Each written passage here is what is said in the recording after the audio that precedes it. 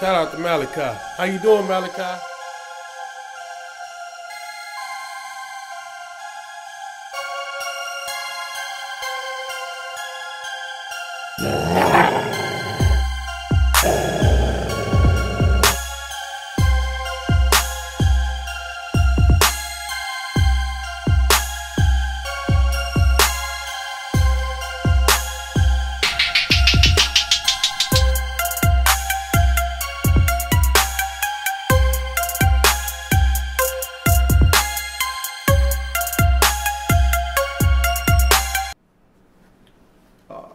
Could you please tell me your name? Raj. You just like, you got Cheryl, you got one name, Raj. Yeah. Raj. That's all good. Why are you here today? I got something to say. You want to write platform. We are the voice of the voiceless. So let me give you the platform, Dr. Raj. Please tell me what you got to say. Man, you know, I've been working in the system for a minute, right? So I've always understood that the traditional system, as we call it, is set up, right? Is set up to be in a place where it is working on compliance and enforcement. And it is always about, right, if you fail to do what is required of you, we're going to punish you, right? It's about having jump out boys, right? It is always about having enforcement ready to attack. And it is never about, right? It is never about working with the community, working with any individual who has fallen through the cracks, who has made the mistakes, right? We don't address the root causes of our problems. We always do the colonial medicine practice. We want to fix things by removing people who are problematic to the system, right? We never keep them in the system to work through and help them, right, better the system, better the way we operate. Rather, we work to fix the system because the system, right, needs to be fixed by removing folks from the system.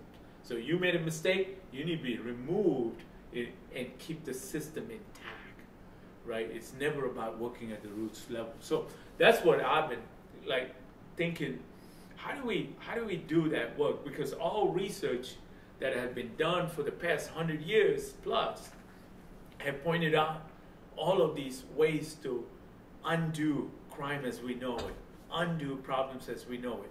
Dr. King said there are 4 things that we need to work on: poverty, racism, militarism, and materialism. Right. Right?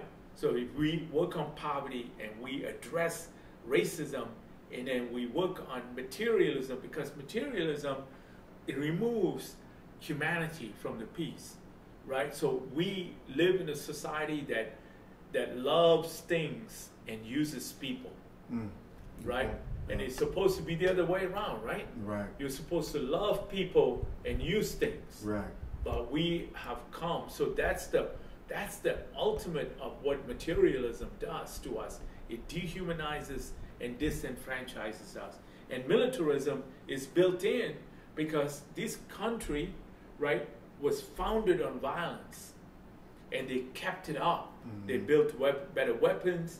They made sure everybody is distributed, and they become one of the world's best weapon sellers, right? And we keep importing and building violence into everything that we do.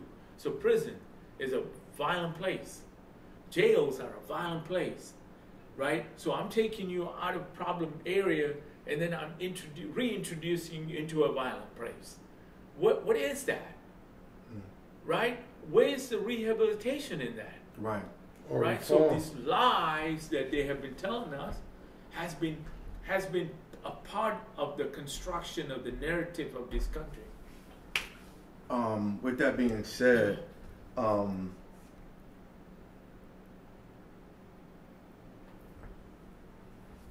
the criminal justice system, we've seen a lot of progression with it. I mean, right now we say it's progression, but realistically it's where we should have been a long time ago. You know what I'm saying? I mean, we look at it as progression because that's all we can call it for lack of better terms. What are you seeing that you're excited about in this criminal justice system that you didn't see before? Because I know you've walked this walk for a long time. You've seen a lot of stuff, but I feel like there's an excitement going on. I'm not sure where it happened or when it happened, but people seem to be talking a little bit more positively about criminal justice. Where do you think that's coming from? I'll be honest with you, bro. I don't share that excitement with folk, right? Because I don't see progress, right? I'm not seeing progress. What I'm seeing is that they're refining the system.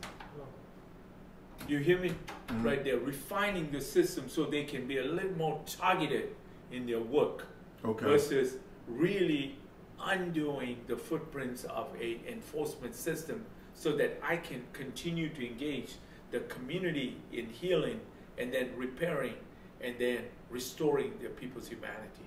Right. Right? If you don't heal, you don't repair, right? You cannot restore, right? So this system is not interested in all of that work. This system is interested in saying, you made a mistake, so we're going to punish you, and that punishment should serve as a lesson for you, so when you come out, stop making the mistake. But I'm not going to change the environment that created the kind of behavior that you display. Right. So I haven't done anything with the environment, right? I'm going to go there and change the criminal justice system because, we're going to have, we're going to have more time for you to go to school. Man, why? Give me the school when I'm out here. Right. Pour the money into the community. Right. Here's a small research that was done in Chicago. They looked at one of the jails in Chicago, right, and looked at who all is in that jail. And they found out that 70% of the kids who are in there came from 2 blocks. 2 blocks. Yeah. When they are here, I'm spending millions of dollars trying to fix them. But when they're out here in these blocks, I spend nothing. Mm-hmm. And you call that reform? Right? I mean, that's ridiculous logic, bro. I seen that concept. When I came up here, I noticed that a lot of gentlemen that I grew up with were in jail with me in prison. I hadn't seen them since I left high school, and all of a sudden, this is the one place. It's almost like a reunion that I've seen individuals, and we share a common zip code. Yeah, right. That's it. Right, and they've mapped these zip codes and said that they're $1 million zip codes because you can take these individuals, this workforce, these people out, and you put them in these communities, these joints, these prisons, and they make millions and millions of dollars for that community. If it's not just being a body in a cell, so they can count as a vote. But think about all of the ways that the prison system serves the economy, right? Phone systems. Correct. For the longest time, they charge folk a hell of a lot of money. Yeah. Medical systems, pharmaceutical companies came from folk who are inside. I mean, you say pill time. Look, your room. I mean, I've been in classes where everybody's gone. I'd be like, you are all on pills? That's the purposeful. That's how their medical services work. And they're quick to give you a prescription, and but the environment, a lot of, like, I was in a situation where they wanted to prescribe all types of medication to me, and I asked the nurse, like, isn't the first line of correcting a problem is the environment? Like, you got me in an environment where it breeds depression.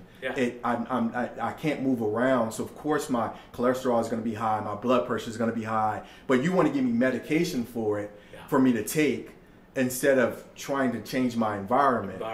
Right. So I've been through that conversation with them. It's like, and then everything, right? The state benefits from prison labor. Of course. Right?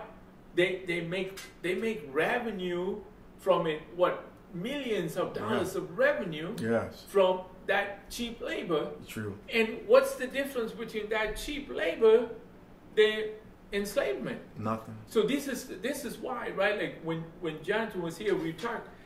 There is a direct through line between the 13th Amendment and what's happening in prison. So when people say we are making progress, I'll be like, Progress according to who? Yeah, well, that Malcolm X said it the best. Yeah. You stick a knife in me and pull it out. Yeah. Stick it into me 9 and pull it out 5. You can't tell me that's progress. That's progress. Yeah, it's not. I understand. Come on, bro. Yeah, definitely. True. 110%. And I brought the conversation to you about progress and people feeling happy and about, you know, certain changes being made and things like that. But all I wanted to get at the end of the day is like, we're so far behind the 8 ball. I mean, unless they start letting people out left and right, you know, we're never going to be able to catch up to what's going on.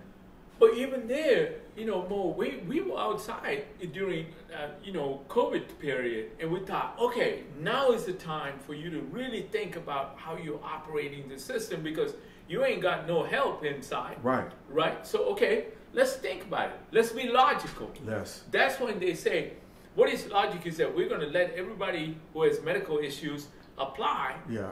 And then we're going to rely on the medical system, right? Science here. Yeah.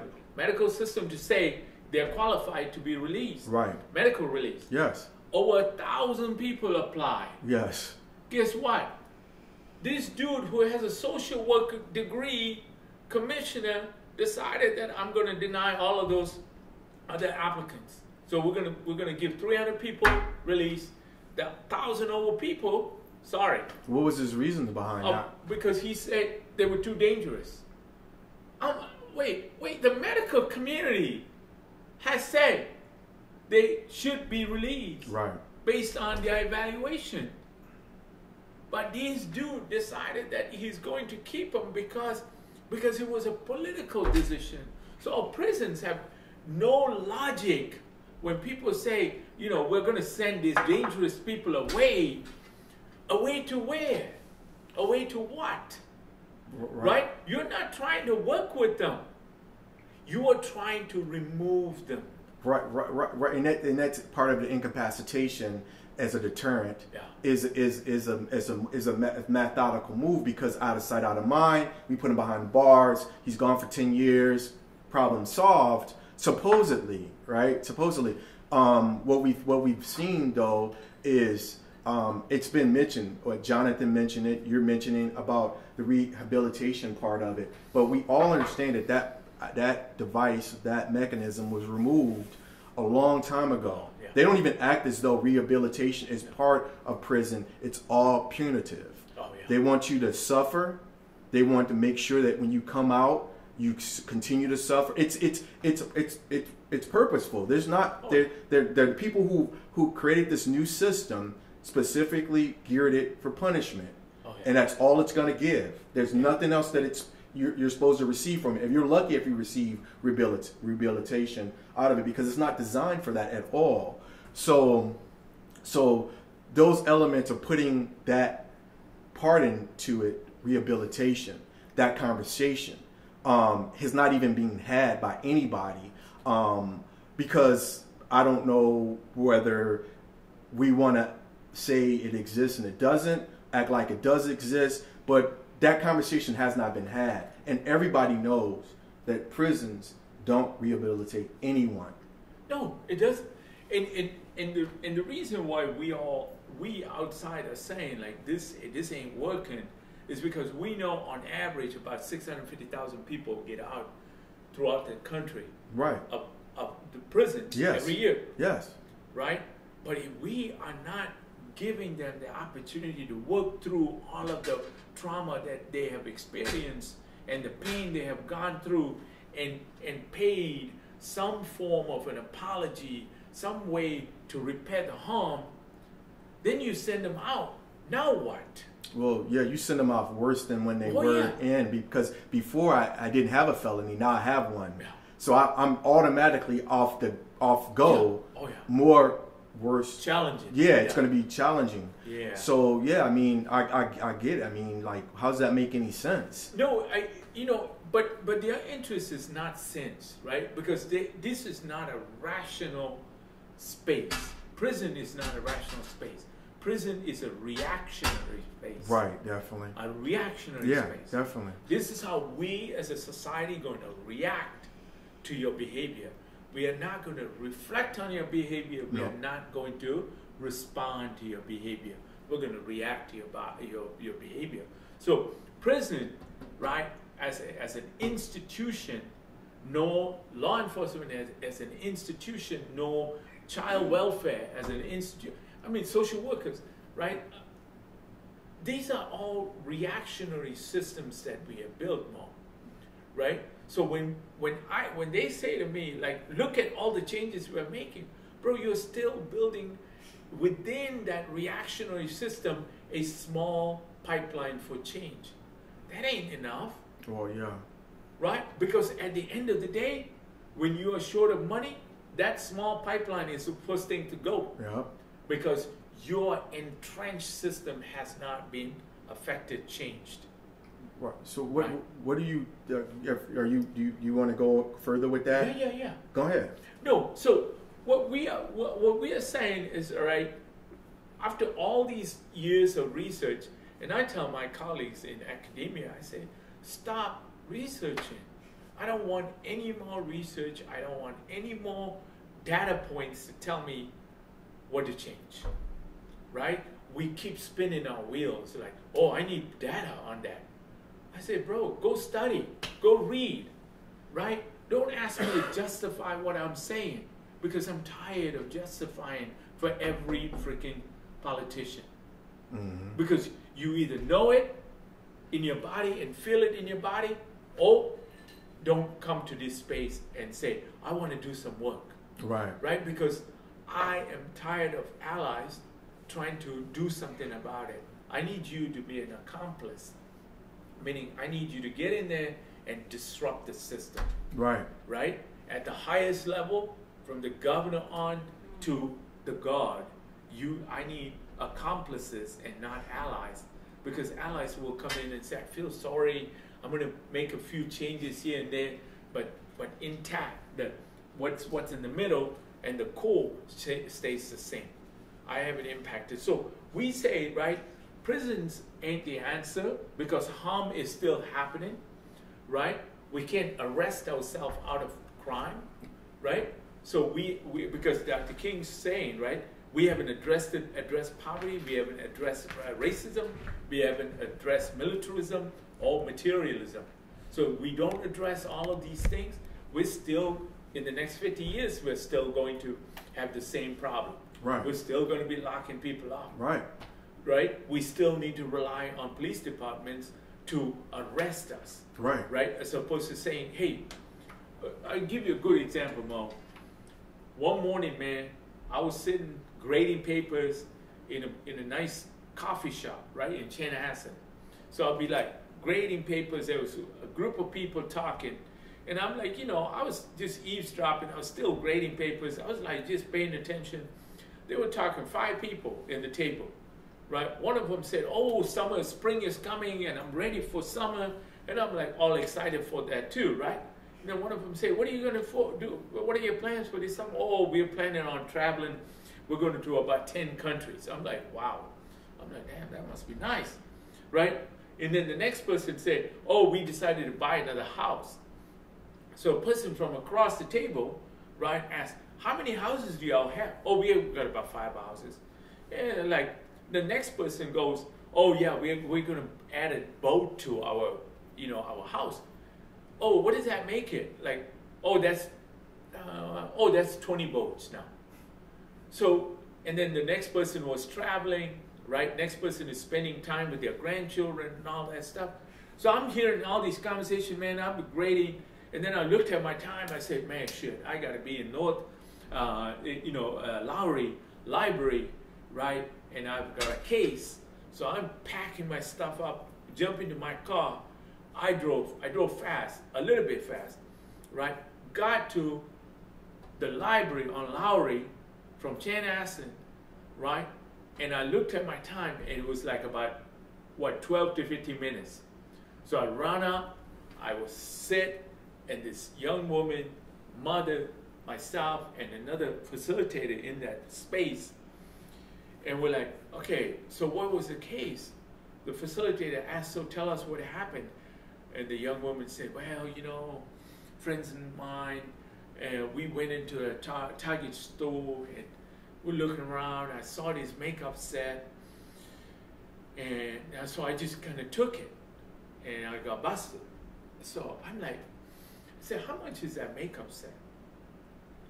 And why did you take it? She said, I want to look pretty, you know. My mom can't afford it.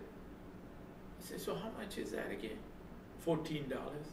Man, that's when it hit me. That conversation in that coffee shop, and I drove no more than 15 minutes. Yeah. What a world of difference. Yeah. And this is what we are criminalizing, right? Majority of the folk in our prison systems are there because of poverty. Correct. Poverty-led violence. Yeah. Not innate violence, but systemic and environmental concerns that led, right? So I'm telling, it just like, I'm looking at this young woman. I'm saying, you have every right to feel like you want to be look pretty. Right. Definitely. You should have access to that makeup set, because these folks right here bought 20 boats, 5 houses, traveling 10 countries. I'm like, what is this? You know, that is, you know, when you sit in truth like that, that's when your conscience is troubled, right? In Islam, they say, right, jihad, that internal jihad starts to shake and vibrate, bro. And if it doesn't vibrate, I don't want you to make any policies, because your policy is head informed, rational. It doesn't involve the wounds and the struggles in the body. So you may be doing progressive things, but your progressivism is still harming me. Yeah, doing way more than that. But that dichotomy that you just explained, for you to be able to traverse it and then understand it and articulate it, shows your journey. Because most people would have just been one conversation, another conversation. There would never be any connectivity.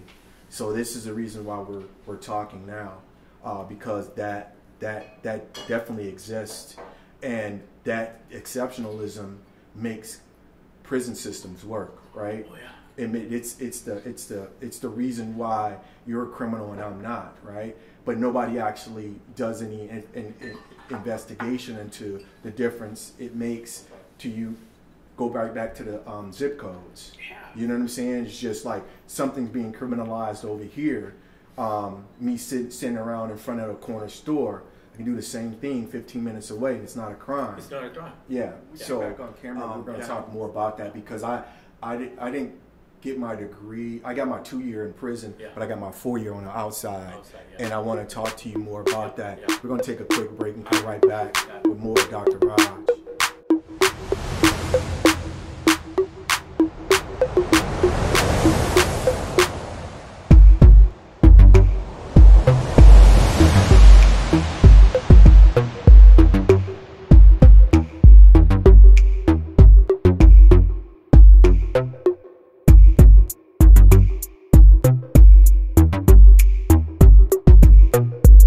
Shout out to Malachi. How you doing, Malachi? Smile. Smile. Oh, smile. Yeah. Smile. Look around. Look around. Acknowledge, right? Let's see each other. Let's see our humanity. Right? And it's so easy to come here to papers and policies. Right? I want to end this session with just a simple story of Welcome back. This is IGSTS, episode 50. Got Dr. Raj with me. He's the man. He's been breaking down this whole restorative justice deal and just criminal justice in general. Just how I entered the conversation with the word progressive, just because there's been a lot of things going on. But I as much as I think that we're moving towards something, I think it's too little, too late. You know, I think that they harmed so many people, and took away so many people's lives and livelihoods.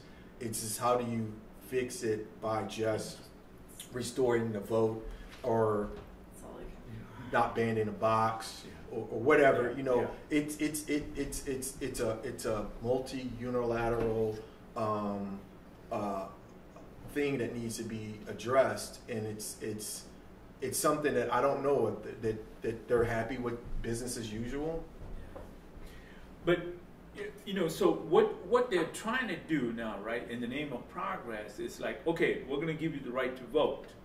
We're gonna ban the box, and then when you come up for hiring, right, when I pick the best top 3, then I get the right to check your record. Right? Yeah. So until then, I'll let you through the interview, and I don't know what that is, right? I know what it is. I know what it is.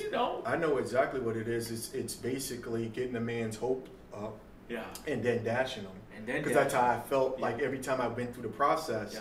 It's just like when you tell me 7 to 10 years, you're going to go back. I figure that's the totality of your criminal background check. Anything prior to that should not be of any use to you, or it should be so null and void that how are you going to utilize that when you're saying that I'm qualified for the position? But also ask the next level of question, right? We say that our prisons were meant to change you. Correct. So if you spend 12 years in prison, then trust the fact that they have changed. Yeah. Right? But if you don't, they spend 12 years in prison, they come out and they're still suffering for another 12 years, then you're essentially telling me the system that you paid for and you lifted up, right? In the state of Minnesota, we pay $650 million to maintain 10 prisons. Right? That's a lot of money. That's a country. Right? Yeah. It's a country. Right? And then you don't trust your own system when I get out. But the further that conversation is that what business that's is ran as horrible as as corrections, the DOC is run. If you looked at that business on paper and you seen that it was losing nothing but money, that it was costing nothing but money, and all you need is more money to continue to run, you would kill that. So we know it is not a rational, right? A rational business, a rational setup, because it is not meant to produce any kind of outcome. It is meant to satisfy the rich and the influential, that we have a thin blue line between what? Order and chaos. Right? That's the thin blue line. That's why law enforcement is so cherished in this country, because we say that they are the thin blue line between chaos and order. And I tell folks, man, y'all please don't fly those flags around, because you have no idea the history of that flag, that term. It was never a thin blue line. It was always a thin red line. That's what the colonial masters said. The British said, you settlers here are the chaotic people. We, the colonial folks, are the order. So we are here in our red coat to keep order. And we just changed it today and call it the thin blue line in the 1950s and say, this is we on this side maintain order. You all on this side are chaotic, and we're going to try to keep all of y'all in order, right? So when people say, "Oh, the thin blue line is just about cops," they say, "No, it's an ideology." Yeah, definitely. It's a belief system, and these belief systems are based on people's fear. It's based on people's status, right? It is not a rational process. There's no rationality in prison systems. Yeah. Never has been. Yes. Never. I mean, I would always utilize, when I was in prison, I would see dog food commercials, and the dog food commercials, the food that they were feeding the dogs looked better than would look better than what they, I mean, you had people be offended if you treated a dog like you treated a human being. Yes. You know what I'm saying? Yeah. But somehow all this is missed, you made a good point, with the 13th Amendment. Yeah. And I don't think a lot of people put enough weight on how that constitutional amendment governs the individual who's in prison, their self-determination, because of what it does, and what the state of Minnesota has been so fortunate at doing, deceptively, is turning that individual into a vulnerable adult. Yes. And then having the state take over all banking, self-determination, wealth. The state when they got rid of slavery, they took away an individual's ability, but the state can still own slaves. Yeah. And that's what they've been doing, Yes. living off slaves. Yeah. You know? No, I mean, you know, so the argument about, you know, prison systems are there to make us safe, it is never about making us safe. It is always about maintaining a level of status quo. Right. Right? The rich people need to feel like they can do whatever they want and not be affected or harmed by the system. All right? I mean, think about USBC, right? One of the second largest bank. JP Morgan and USBC, second largest bank. Wells Fargo is the 5th largest bank in the world. And USBC, right, under the Obama administration, they found out that they were giving money to all of the drug cartels, taking their money and flushing it and making it clean money. Laundering it. They money laundering, right? Guess what? They were told, you have to pay a fine. None of the CEOs went to jail, bro. Yeah. And so these cartels have been shooting at our soldiers, like our soldiers, our DEA agents, killing law enforcement in Mexico. Yes. Right? And because they funded them, and they would find $1 billion. Guess what? $1 billion is 1 month revenue for USBC. 1 month revenue. Guess what they said? Write a check and they say, get out of my face. But I was just having a conversation about the same situation where we talk about how they bailed out all those banks. So they took our money, bailed them out. Individuals lost their homes, lost everything. But there was no type of bailout or anything for them. I mean, they were able to write them billions of dollars. Yeah, they no problems. $750 billion the first round. The second round was $850 billion. And that money came out. So it goes right back to what we've been talking about, is that the way they take individuals and they point the finger at you and make you feel as though you're the individual who's caused the problem and you are the problem, and then be able to then take again another situation and be able to figure out how to rectify that situation. Again, like you say, bail them out, whatever it might be, write me a check. I wish they told me I could write a check. You know what I'm saying? I wish they gave me that option. They gave you that option. Well, because with every charge there is a monetary amount that can be paid, but they never give you that possibility. No. In your case, they wanted your black body in that. And because I was going to make way more money than just sitting. Because what you were talking about, I think that a lot of people, what they do is they put a circle around themselves and then they draw lines out to all the individuals who benefit from their incarceration. You'll be shocked at how many lines you make. But think about the other part of that, right? I say $650 million they spent. Budget, right? $100 million. Check this out. $100 million, y'all, is set aside for nonprofit agencies to work with brothers and sisters and others who are coming out of prison. $100 million. You know, I went to a budget meeting, bro, DOC, right before this whole, virus came along. I was sitting in that room, and the front deck was covered with folk in their full 3-piece suit, with their nice folders, with their nice business cards. And I'm like, who are these folks, right? And I'm sitting at the back, and so I'm looking at this budget. They were displaying the budget, and they say, oh, we talked to Dr. Raj. And I'm like, no, you did talk to me. My ideas were taken and led to justifying some of the things that you are designing to do. But then I'm like, okay, I'm going to sit back and I'm going to listen. I listened. I raised my hand. I said, man, I don't understand. Out of the $650 million, there is not even $1 million for liberation work, for abolition work. And the whole crowd laughed. They all laughed. I still remember this because this happened right in the DOC building on the ground floor. Oh, Energy Park. Energy Park. Because my office is just right next door, so I just walked in.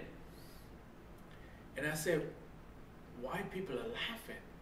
Then I found out $100 million is dropped on every one of them, right? Because they're all nonprofits, right? And they are there to keep the system alive and keep their pocketbooks filled. And this is a job for them. Right, and that's why you don't see any real progress. Why would they, bro? Why? Because they're getting paid. They're getting for paid. their silence. And this, Amicus has been around for 30 years.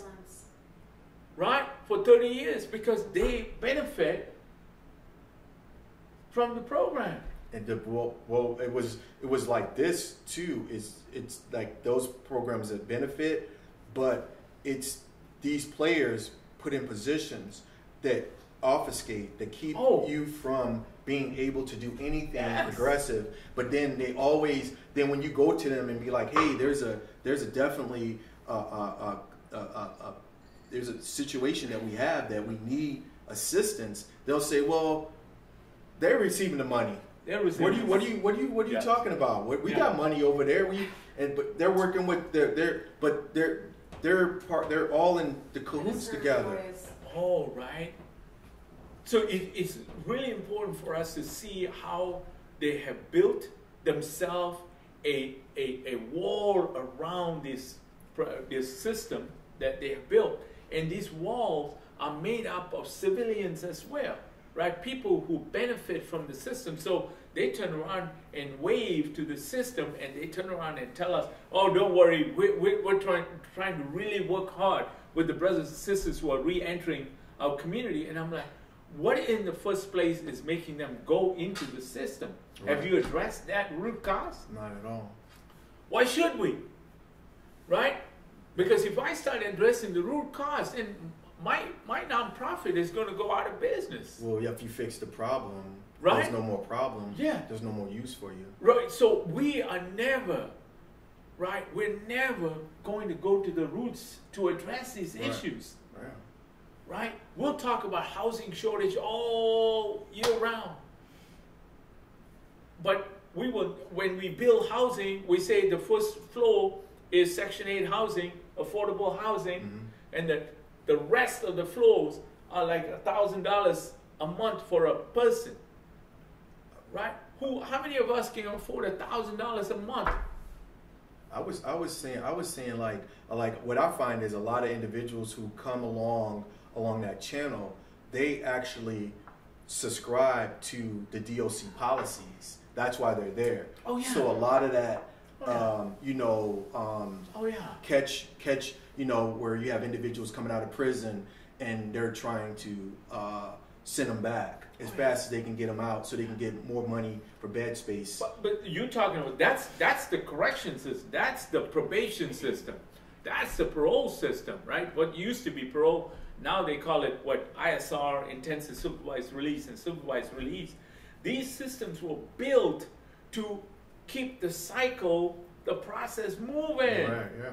Right? So I'm gonna catch you making mistakes. I'm gonna practice what we call the got you culture. It's beneficial. I'm gonna get you, bro. Yeah, it's beneficial. So I'm not interested in you becoming better, right? Maybe a few of us are, but for the most part, I'm gonna get you, right? And that's how I build my portfolio as like the best PO. Yeah. I'm like, really, that's the measure of a best PO? Yeah. Because the measure of a good district attorney or county attorney is what? Conviction. The more people they convict. Yeah, convictions. Right. What is that? Mm-hmm. And then you tell me this is all I should trust this system?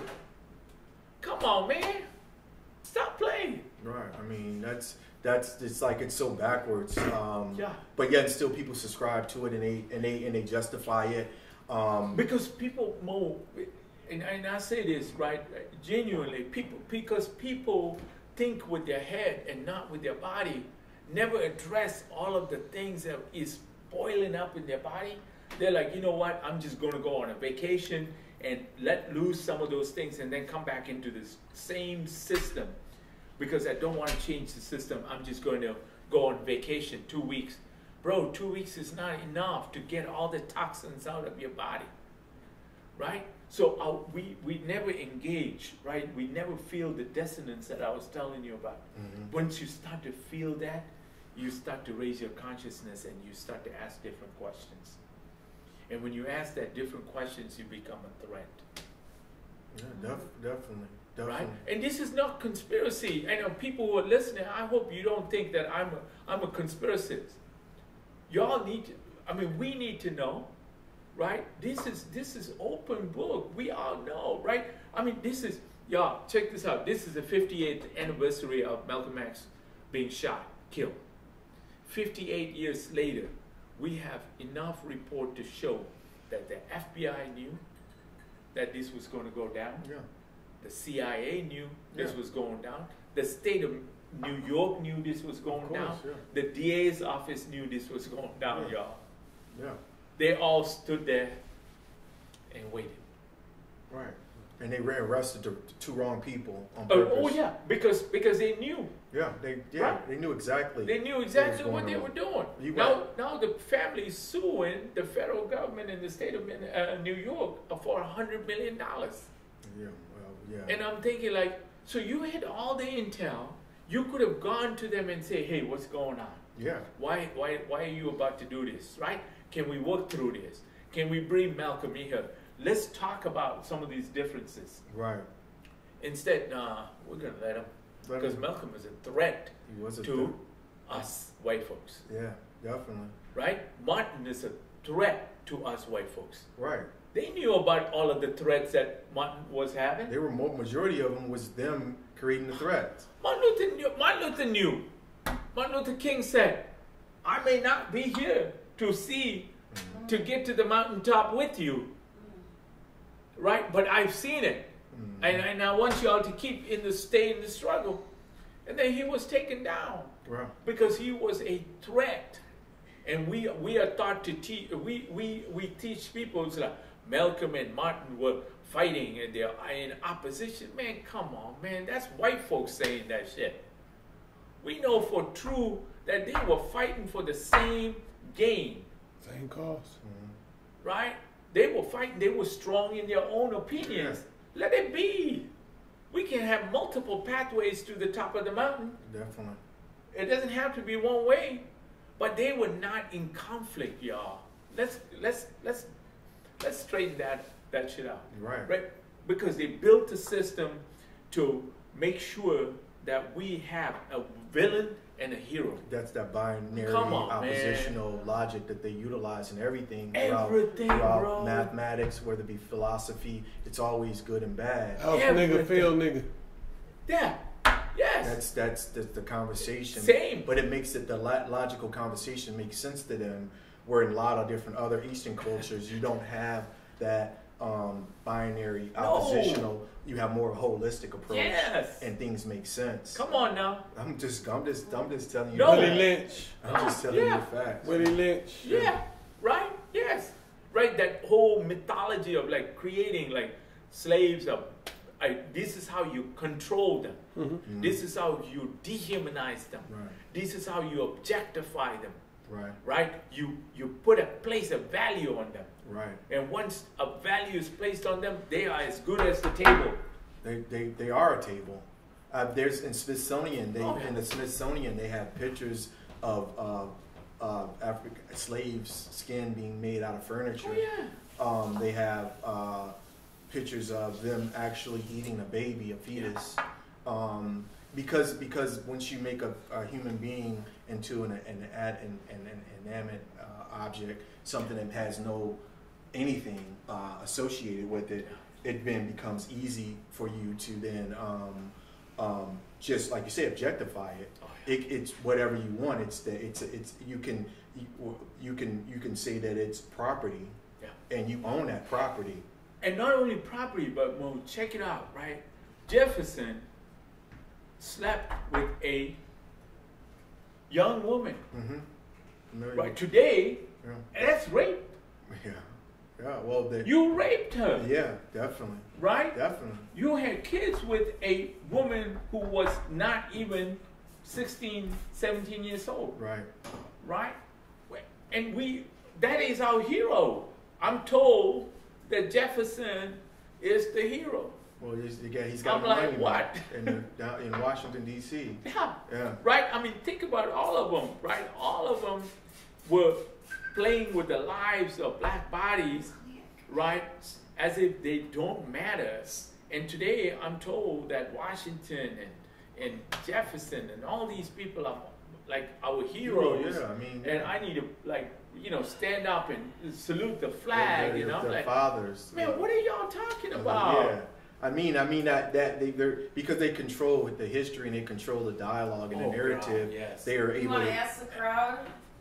No, but that's Like, we're what, so what, bored of remembering their names. No, like, as one the minute. world, like, why are we, let's change it. I mean, it's hard to do when they've been the mythology were around them. Oh, yeah. You know, you grew up in high school saying that George Washington chopped down a cherry tree. Oh, that is never true. That was not a tree like that. Yeah, so you have all these different things like the Thanksgiving. You know, the fact that they went to the Native Americans invited these individuals. Yeah. this whole myth. This Christmas. I mean, you can keep going on and on and on. Total myth. The Columbus discovering America. Total myth. Yeah, but they taught it in school. It was part of your curriculum, and you had to lie. Yeah. You know. But we are also calling that, right? This is all our part of our education process, and you need to know this history. And it is propaganda that is sitting in our body, and we don't know how to shake this. And white folks don't know how to shake it, right? So they have embraced the lie, and once you embrace the lie, it goes into your bone marrow, man. Once it's in there, it's there. Yeah. Until and unless you ask different types of questions and see through the problem and not keep walking around the problem. Well, yeah. It's just like, I mean, the reason I brought this conversation to you is I think it's just a macro of the micro criminal justice system. It's the lies that's being told. It's the fact that people are standing on them. The fact that people are running on them. You know, they're basing their political career on them. They're basing jobs. You know, I mean, just buying an extra house, the extra car, whatever, the tuition is based on them being able to continue this law enforcement warmongering. And not only that, Mo, here let's also be informed that all these private prisons that we spun in this country, guess what? They're showing up. They're showing up in Iraq. They're showing up in Afghanistan. Everywhere we have invaded, we have put our foot on, they're showing up in those spaces. So private prisons are running prison systems in all of these various countries. Mm-hmm.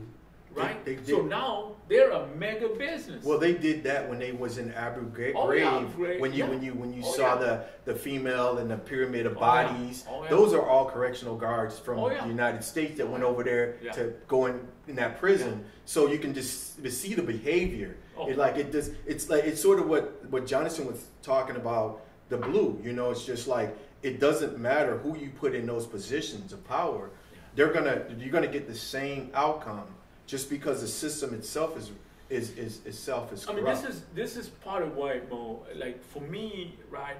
The fight is not about a law enforcement officer, because you know we can convict as many law enforcement officers as you want, unless and until you repair the harm that has been done historically, right?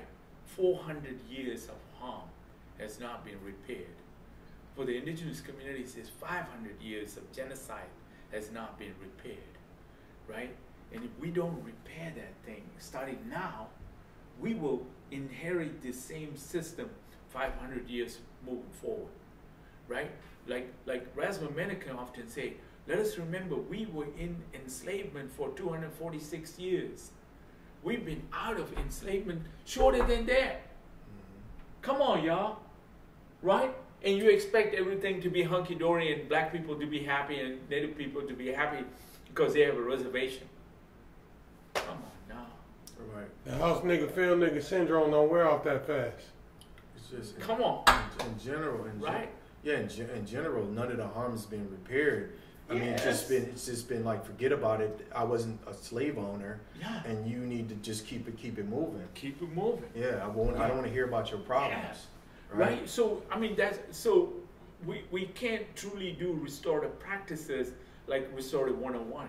We have to go in and really question, like, what is the harm? Not just the crime, but what is the harm? Yeah. Right? And go down and repair that harm. Yes. Right? And in order to repair the harm, you have the person who caused the harm and the person who was harmed in the same space. But our criminal justice system is never going to allow that. Our victims will be over there, you incarcerated person over here, Yeah. we're going to remove you. Man, you're not working on repairing the harm. You're working on making sure that they stay angry, Right. and frustrated, and you are punished, but never allowed to own that harm. Yeah. I mean, you know, there's 67% of the people in our nationwide prisons are there for violent crime, right? And violent crime is a symptom of the society they grow up in. Right. Mm-hmm. It is not that I was born and ready to shoot somebody. You made a system, and I come into that system, and I'm taking up arms to defend myself. Right. And I pull that trigger, and you call that a crime. I'm asking, that crime you say is a cry for help. I'm crying out. Listen to me. Listen to all of the ways that I am trying to defend myself in one of the strongest, richest country in the world, right? I'm still trying to survive. And so you don't repair all of those things, right?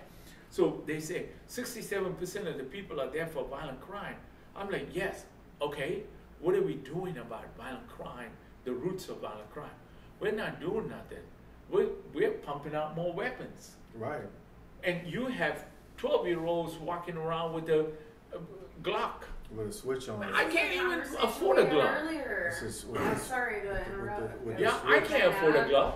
But I'm saying with the gentleman that was here earlier, we were talking about gun violence, and I just think it ties into that. Well, I was Like just talking about what that looks like, who should have guns, why should we, whatever. Yeah, yeah.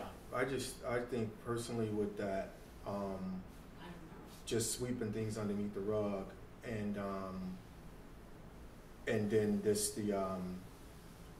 just pointing, not wanting to take. They want you to be accountable, but they don't want to be accountable for anything. Yeah. Right. Because it's business rationale, Mm-hmm. and ours is, they say that, yours is an emotional danger. Mm. Your body and your action is a danger. But what I do here, producing more weapons and freeing weapons so that people can sell and it can be distributed freely, is a business decision. Right. And There's nothing wrong with business. yeah, and that they've always been able to justify. They justified it by getting rid of the natives. Yes, episode 50. Got Dr. Raj on there. Ron B. Ron B in the middle in the building. So sit down. I just got a phone call, man. And I have a friend that owns a nightclub / restaurant. And I have a brother, he's not my biological brother, but he's like a brother to me. He's a real close friend of mine. Mm-hmm. And like, we're brothers, just like me and you are. Mm-hmm. You know what I'm saying? And he got himself kicked out of my friend's establishment. Lo and behold, tonight is his friend's birthday, his best friend's birthday. And his best friend rented out a space in my friend's nightclub. Unbeknownst that his best friend, my brother, is kicked out of there. Mm-hmm. Like for life. He's 86 for life. Mm-hmm. So he calls me tonight and he's like, Ron, it's my best friend's birthday tonight, and he rented out your friend's place. I ain't saying no names, intentionally. But And they said if I don't show my face in there, if I'm not able to go in there, they're gonna tear it up after they get done partying. So what do I do?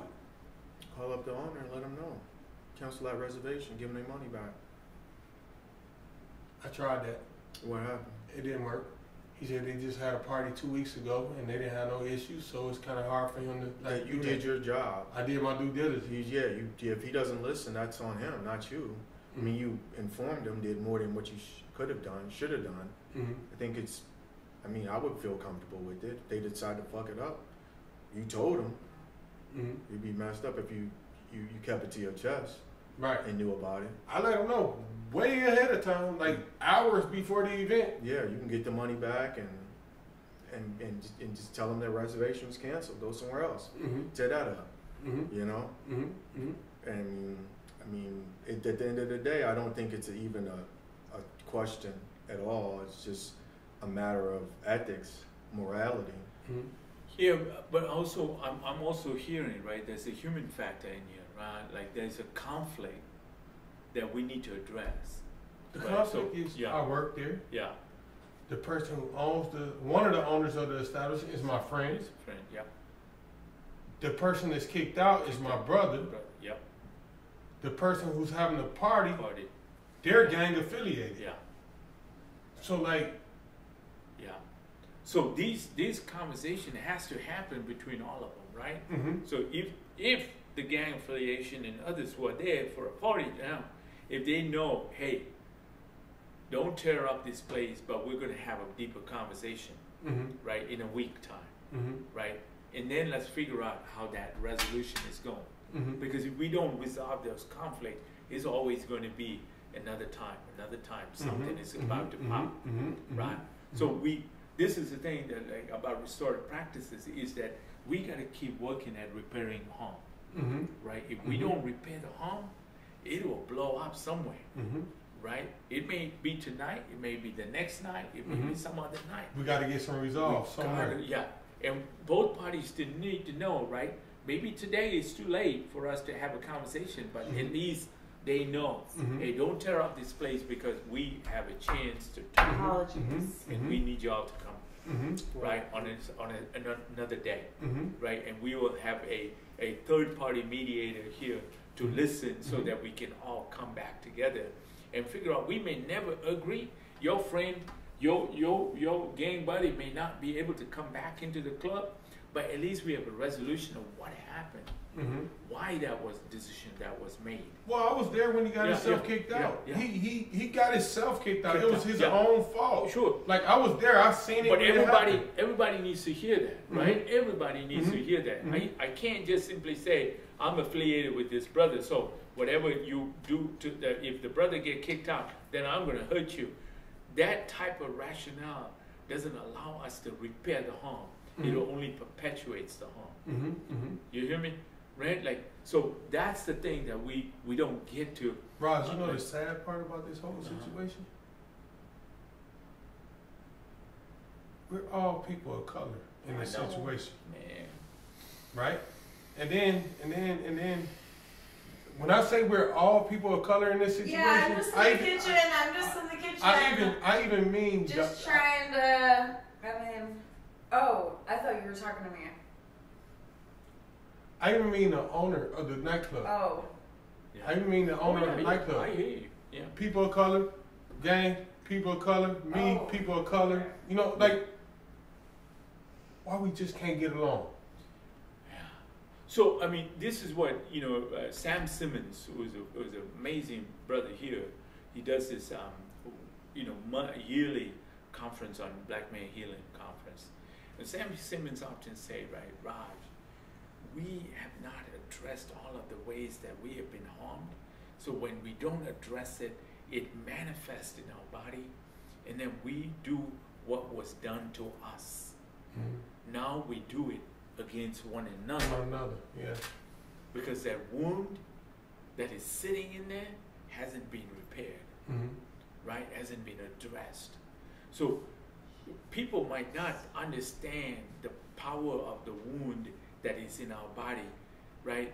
It manifests, and now I'm ready to take a gun and point at you, right? because I see you as the enemy, not white supremacy as the enemy. Because I don't understand white supremacy, but I understand that you just dished me, right? You just threw some shade at me, so I'm going to shoot you because I see you as the problem as opposed to all of the ways that the problem has manifested in my body. I don't address my trauma. I address the immediate problem, right? Trauma has history, has roots. And this is the thing that I'm hoping that these brothers will understand and the owner will understand, and let's get to a table where we can sit down and resolve, right? Because, I mean, what happened in Harding, right? I mean, it was all in the newspaper.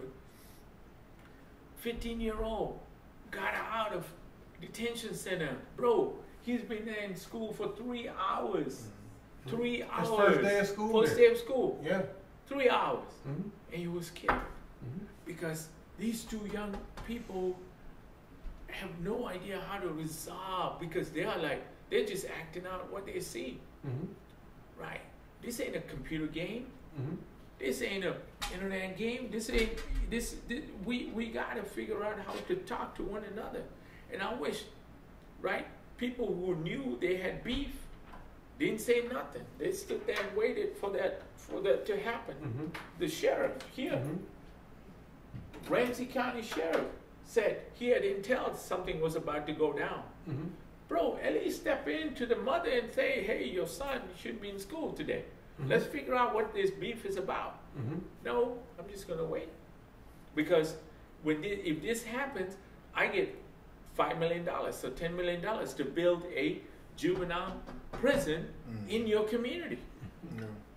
That's what he is doing. John Choi, liberal, progressive person, is saying, I'm going to go ask for state funding to build a center and couch it under, we're going to do mental health and it's going to be a safe and secure space.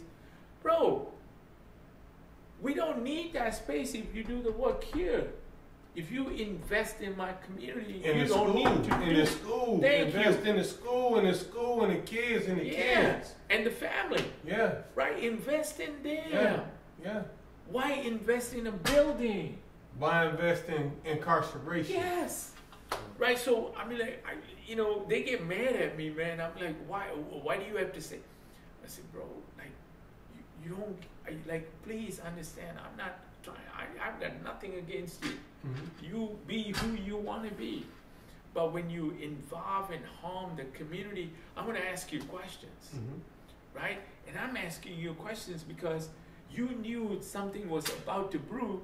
Why wait for that brouhaha to support your rationale for building? Oh, as soon as this is over with, like when I'm done with y'all, I'm gone. I'm leaving right from here and go address these dudes that's going to this party tonight at my friend's nightclub. I'm like, y'all stupid if y'all do this. Y'all dumb as fuck. Like, why? Why would you do that? And invite them to say, hey, go have a good time. Yeah. Have fun. Yeah. Right? You have a club, go have fun. Come back out and then ask for a conversation. Yeah. I'm going to tell them. And you know what I'm going to tell them tonight? I'm going to tell them, say, listen, my brother got himself kicked out. I was right there when it happened. Yeah. He messed up on his own. Yeah. I'm not fending for him in this situation. He's kicked out for a reason. He's kicked out because he's an idiot when he drinks that fire water. Oh, yeah, I hear you. He's an idiot. And I've seen it when it happened. It's not nothing nobody told me or nothing. I seen it with my own eyes. I was right there when it happened. So if y'all go fend for him for some dumb stuff that he did on his own, y'all stupid too. Because y'all going to go to jail right behind him. You're not helping him address his alcoholism. Right. And he's going to continue to be. Right? Because now you have rationalized his behavior. Right. And come on, man, work to help him. I just feel like it's really not even a conversation. It becomes a situation where, how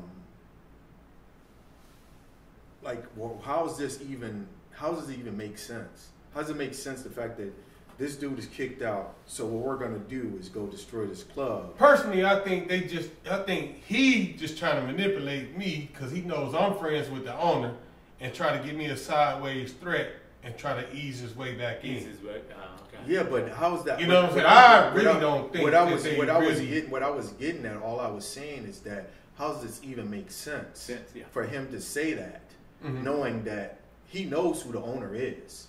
Oh yeah. You know what I'm saying? He could have been with him and apologized to him. But he also knows he could have been manned up and said, "Hey, But hey man, I'm sorry, man, I messed up that night." Because physically didn't nothing happen. It was all verbal. It was all verbal. The problem that I'm having is just the maturity level. You know what I'm saying? You can't go to the club. Oh well, go somewhere else. You know, why is it even if it's just the idle threat, why is it being made? Right. To this gentleman. That's why I think I think they're using me right now to squeeze through the cracks. But it would, like you said, because they know I'm friends with it the owner. would have been better off for him just to apologize to Wes. Yeah, he should have did that long time. He should have did that 6 months ago when he did it. When it happened. Explain the situation to him and then move on from there. You know, and that would show more maturity level. That's all I'm trying to question is where's the maturity level at? Well, I say, even as Sam Simmons would say, you said a name too. Right, maturity. You weren't supposed to do that. Maturity. Those don't know. But here's the deal, right? Right, that's why you weren't supposed to say that. They don't know who he is. Well, you're right. You're right. Here's the deal, though. You know, there is such thing as bandwidth, right? When we have a large bandwidth, we can watch like HBO, you know, Netflix, right, Disney, all of them. But when your bandwidth is reduced, you can only let in one channel. And that's how our brains work too, right? When our bandwidth is sucked up with stress and trauma and rigor and roll and bullshit. And guess what? It shrinks. Yeah. And now I'm just looking to survive. Tunnel vision. I'm just looking to survive. Yeah. I'm gonna fight. I'm gonna run away. I'm gonna be quiet. Whatever I do, survive. My bandwidth to resolve problems and say, wait, that makes sense. That makes sense. This is a different perspective. That's a different perspective. I'm gonna listen to my brother here. I'm gonna go talk to the owner. I'm gonna use all options. But right now, when we get into that struggle mode, man, when we get into the survival mode, right, we shrink our bandwidth and say, it's do or die. Bro, it's not do or die, man. Right. There are 100 clubs you can go have fun. It's better on this side than on that side in prison. I've been there, done that. Come on, man. Yeah. It's better on this side. So, I mean, I hope you can talk to the gang. I'm finna go find them. As soon as we get done, I'm bro. gone. I know where to find. I don't have to go find them. Yeah. Like I know where to go. Where to go. Like I'm going to my mom's house and I'm gonna go talk to them. And be like, man, you stupid. You need to tell your friends they stupid. Yeah. I want to thank Dr. Raj for coming in. Yeah.